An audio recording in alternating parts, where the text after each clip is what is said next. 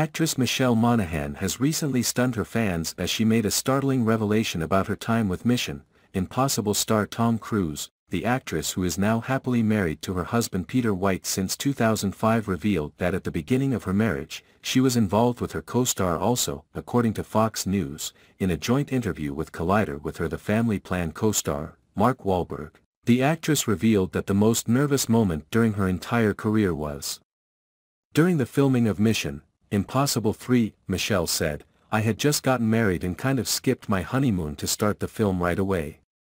Then I remember going to work, and Tom and I had kind of an intimate scene, and of course that was the first scene."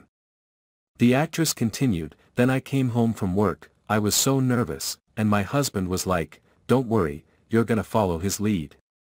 You're gonna have a great time. It's going to be wonderful.'"